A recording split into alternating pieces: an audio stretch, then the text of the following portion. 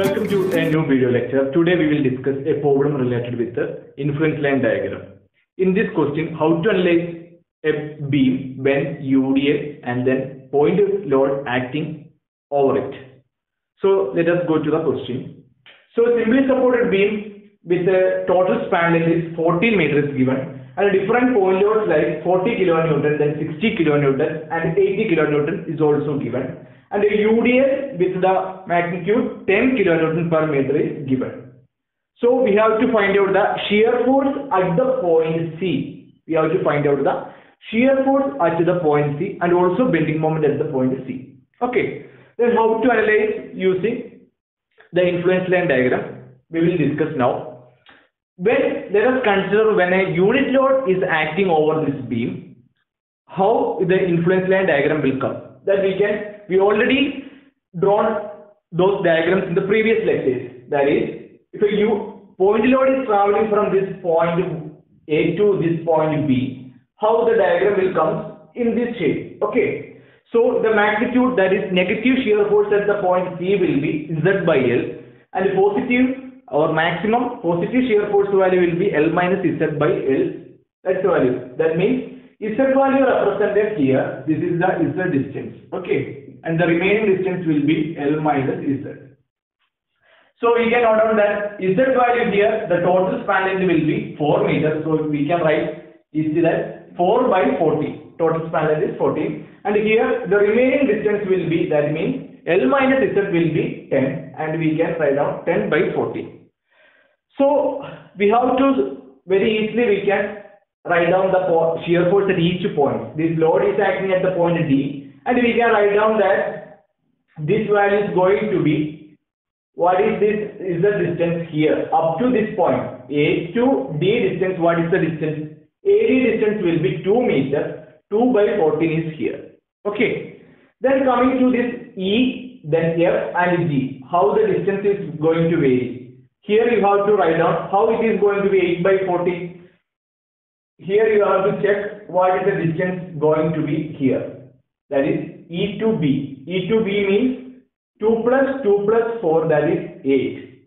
So 8 by 40.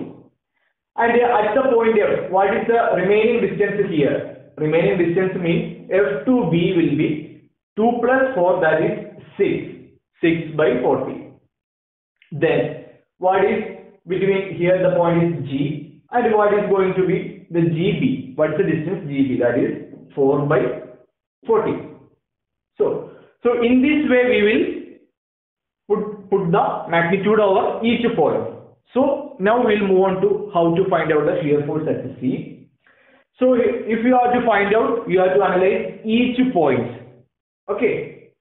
So in this case, at the point D, the magnitude is negative, and if you cut down this value, it will be going to be 1 by 7. So it is written as minus 1 by 7 multiplied by 40. 40 is the magnitude acting at the point D. This minus 1 by 7 means it is the magnitude of 1 unit load. But we have to multiply this 40 kilonewton along this magnitude, this 1 minus 1 by 7. Then we have to find out the area under this portion. Okay, that means this where the UDL is acting, we have to find out the area.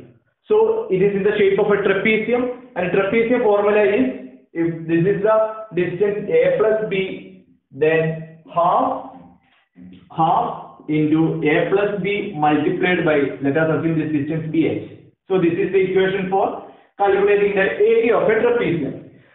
So we can write down as minus 1 by 2 means the negative magnitude. So 1 by 2 multiplied by this values are 1 by 7 plus this 4 by 14, we can cut down as 2 by 7. 1 by 7 plus 2 by 7, then multiplied by 2. 2 means this distance between CD.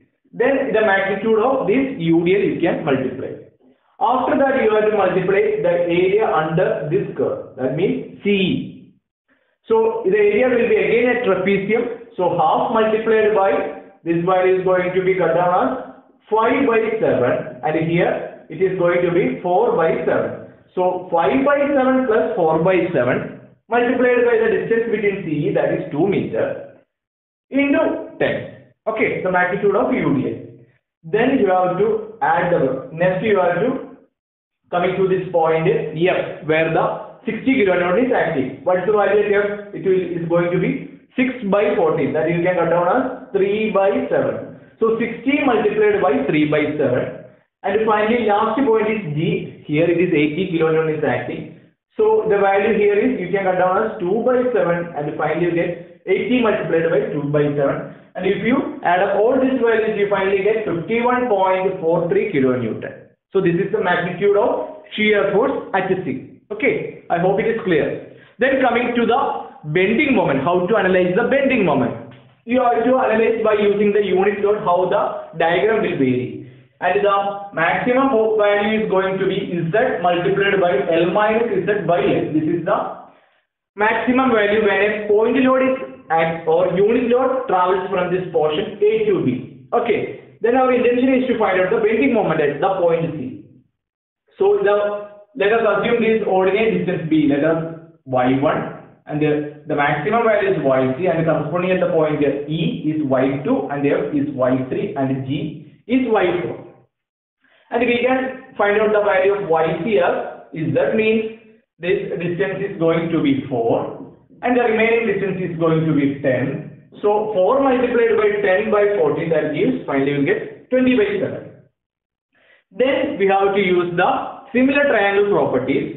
So first case you will take this small triangle, that means this is the first triangle and we have to compare with this triangle.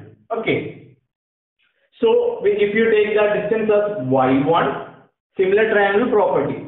Y1 by this distance, that is 2 meters. Y1 by AD equals YC by AC, that is 4 meters. Okay. Once again I will repeat. You have to consider the similar triangle property. In this case, this ordinate distance is Y1 and this span distance is AD as 2 meters and you have to equate with this to YC by AC, that is 4 meters. And you finally get the value as substitute this Yc value and finally get Y1 as 10 by 7. Similarly, you have to follow in each triangle. So next you will consider this bigger triangle Yc and this EB, and here you have to compare with this small triangle and you will finally get Y2 by 8. 8 means this much distance. It is going to be 8. That means EB is going to be 8. And Yc by 10. 10 will be this span distance, that is BC. So finally you get Y2 value as 16 by 7 and then next you have to take the Y3 value, this small triangle again with compare with this bigger triangle. Y3 by the remaining distance, that is this much distance is going to be 6 and Y3 you will get 12 by 7. Y4 similarly you will get the distance between GB is 4 meters given in the question. YC is 10. Yc by 10 and finally the Y4 value is 8 by 7.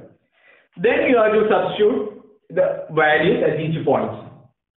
First you have to take the point D. How the value at D, that is Y1 is given as 10 by 7.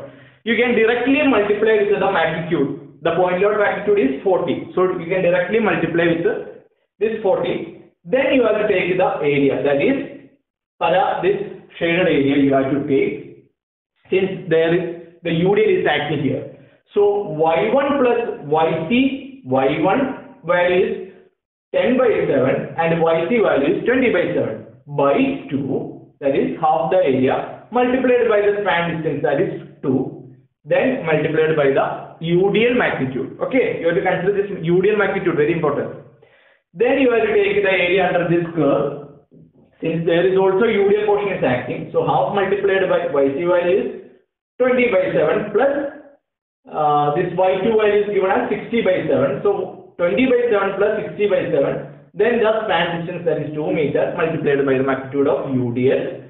After that you have to come to this point F. The Y3 value is 12 by 7 multiplied by the magnitude given as 60.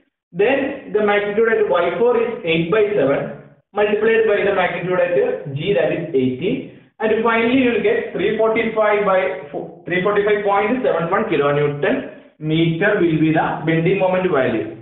Okay. So this is the procedure for finding out the shear force and the bending moment when different loads are acting over the beam. So with this, we'll wind up today's section. Thank you all.